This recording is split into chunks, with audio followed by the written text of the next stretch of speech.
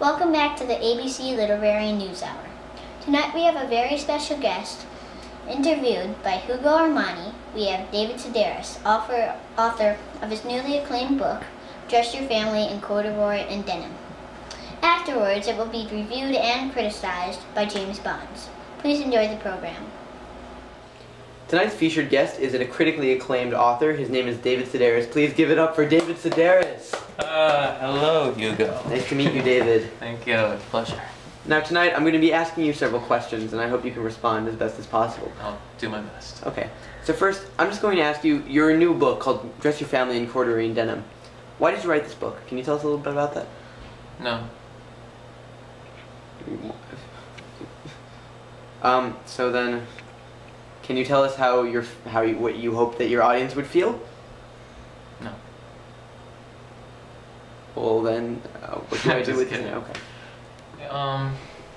Well, I just felt a need to educate the public on morals, basically. That's what all my essays have, morals that I learned in my life. And I learned stuff from my experiences, and I just wanted to share that with the reader, basically, in a funny way. It's good. It's good. Now, David, I know you have various memoirs in this book, and some are positive, some are negative. Could you give me an example of how your negative memoirs can impact the public, how they can teach the public some sort of moral? Well, yeah, I actually do have that experience. I remember one time that my dad, well, we all used to go to a beach every year, basically, and my dad, this one time, he looked at this great beach house, right? He brought me, my 3 sisters over. It was just the best thing ever. He's like, I'm going to get you this because you deserve it. And have any of you people at home ever had a parent who promises something and then doesn't deliver on it? I mean, that's pretty, crushing, right? Well, as it turns out, he didn't buy the house, so. He didn't end up buying the house. He did not, and that sucked. What happened in the future? Well, that set a precedent for his behavior later in the future. We just learned that he was going to make empty promises, and wow. that changed the value of him. Still a good guy. That must have really affected you as a little kid. Not really. No. Okay. No, it did. Of course it did, but we just learned to accept him, and that's the way it was. Now, obviously, this is a very stressful part of the book, and it's very difficult for you to talk about because I'm sure it is because it's about your father. But we can move on to a lighter subject. So I'm sure, like any of you that has read Dress Your Family in Corduroy and Denim, you're probably familiar with the part where he talks about a very happy memory, which also results in several different things. When he's talking about his Halloween costume, how he was going door to door trick-or-treating, and then he eventually came home and eventually eats all of his candy because he's going trick-or-treating. David, would you be able to mention some of that for us? Because I know it's a very happy memory. It's really, It is. It's kind of like, wait, what's this? It is. There. What's going on? No, never mind. Continue. Yeah, well, all right, so we have these new neighbors come, right? And, well, they don't watch TV. I watch through their window, and you know what they do at dinner? They sit across the table and talk to each other. They talk? And that was, like, the most crazy thing. It was like a bombshell going off in my mind. They weren't watching TV? They didn't own a TV. And I was like, what's your furniture point at? I remember that part in the book, yeah. Yeah, I just didn't get it. And so they were out of town for Halloween. They come over the next day, and they ask for candy, right? And I don't want to give up my candy, but my parents are saying, like, go get your candy out of your room. You gotta give it to them. Yeah. And so what I did, I didn't even like chocolate. Anytime I would eat chocolate, I would get a blinding headache, right? But my passion for making them not happy was so strong that I took all the candy I had, even the chocolate, and was just shoveling it down before my mom could get to my room. Yeah, I remember. Yeah, I got a blinding headache. My mom came in anyway and took the last of it. And was it worth it? I'd like to think so. Yeah, I'd like to think so too. I remember you would spy on them too. I remember reading that. Yeah, watch them through the window. I know. Some call it creepy. I called it curiosity. It's naturalistic observation. Yeah. So, I actually read the book and I loved it myself. And I'm sure everyone out there would agree with me in the fact that, I believe his writing style, let's talk about your writing style specifically. I believe it's very sarcastic and witty. Now, what do you think? Well, I prefer to think of it as genius, but some might call it witty, Yeah, it's just sarcastic. I try to put playful color on my stories. Playful? Playful, silly. whatever adjective you people, you kids are using out there. Mm-hmm. And yeah, but I think that way readers get more interested in my work. Because if I just say, be more caring, that those are just cliche things that kids hear all the I time. noticed that you don't really deal with cliches at all. Right. So I use humor as a way of interesting the reader. That's really great. To draw them in. Now, going with the sarcastic outlook, I'm sure you obviously didn't feel this sarcasm in the moment. So how do you choose your memories? Do you pick them based on their sarcasm, or do you choose them in order to fit your writing style? I pick strong memories. Well, ones that I remember. Don't remember a lot because I used to smoke weed.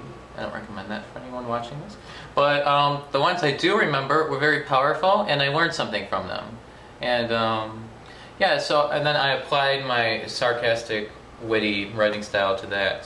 But it was important for the memories to have a strong moral foundation for me. And then I apply what I think of it now, which is, funny. And sarcastic. Yeah. So I noticed when I'm reading the book that each memoir individually, every chapter conveys a specific emotion, a specific feeling of the time. Mm-hmm. Now, how did you feel when writing about these things that you had felt so long ago?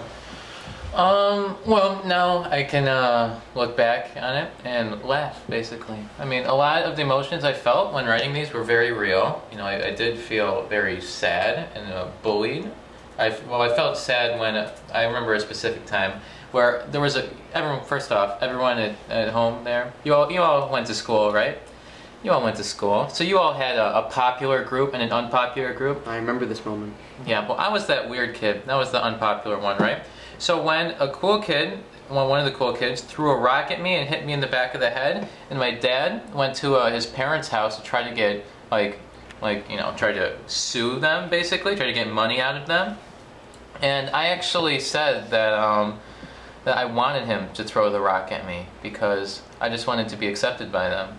Part of that, and I was a little embarrassed by my father's attitude because he was just totally disrespectful and pretty embarrassing, his actions in that time. But now I can look back on it and be like, I actually said that I wanted the kid to throw the rock at me and to hit me in the back of my head and leave a mark. I mean, and I really did. I actually wanted him to do it because I just wanted a chance to talk to someone cool. I mean, I'm sure you've all had that experience. So do you feel like this is a positive thing, that it's really good to look back on these things? Yeah, I mean, it helps you learn from your mistakes, I guess. Yeah, like I learned how popularity doesn't mean everything. I mean, I was a loser, but I guess, you've heard of me probably more than you've heard of the kid now, so I know I'm pretty pro like that, yeah. So, yeah, I just wanted to inform the public of this, just tell an interesting story, and I learned stuff from it, and that's helped me now. That's great. So let's talk more about your writing style in and of itself. Now, I noticed when I was reading that you use various literary devices, such as flashback, predominantly. Yeah. So, why do you think you use so many flashbacks in order to contribute to the storyline? Okay, well, I think that lessons you learn from your childhood can be, applied to your situation when you're an adult. And that's what I did. Basically, at the beginning of most of my memoirs, when I'm an adult, I flash back to when I was a kid, maybe sometimes with the character. I can remember one example of when my brother didn't ask me to be best man at his wedding. Right.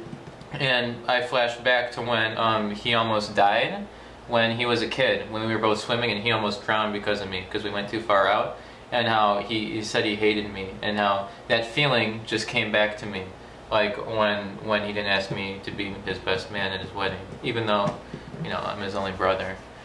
And yeah, that hurt, but I think the flashback does help the reader get a little more context of the situation. That makes sense, and it helps you compare your childhood to your adulthood. Yeah. That's great. I know. Well, David, what do you think you've gained from writing this book, Just Your Family in Cordoroy and Denim? Well, Hugo, lots of money. And apart from that, I mean, I've gained...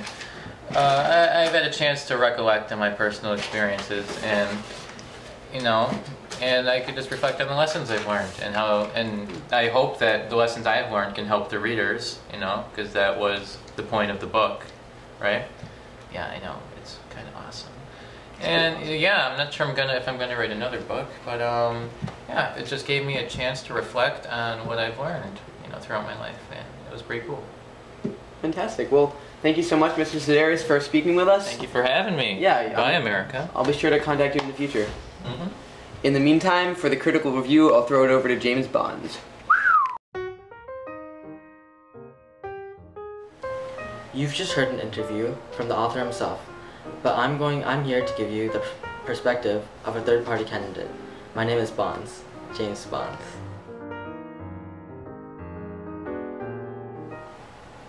There are a lot of good things about this book, one of which were the simple writing. David Sedaris uses very easy vocabulary that makes the reading very simple, and it flows very well. Also, he uses his own signature David Sedaris humor, using sarcasm in all his memoirs, that alleviates situations that can be serious. Finally, he uses a lot of flashbacks and experiences that we've all had, and thus this makes it very relatable to anyone who's read the book. However, there are also certain cons about this book, one of which were the sequence. David Sedaris starts off this book chronologically, from his childhood and going on to adulthood. However, by incorporating so many flashbacks, he confuses the order from chronological to just a mixture of different memoirs and experiences. Also, David Sedaris assumes that the reader has already read his other novels. Thus, he introduces certain concepts or ideas that the reader doesn't know, but he just puts them out there. One of which were when his father kicked him out of his house, and we suddenly learn that he's homosexual.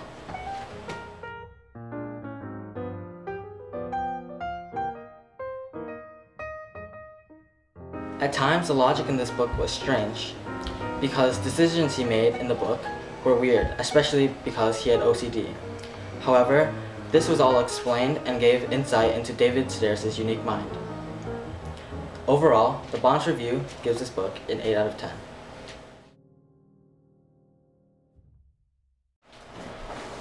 Thank you very much for tuning in. Do not forget to tune in next week as we cover Barack Obama's work, Dreams from My Father. Good night.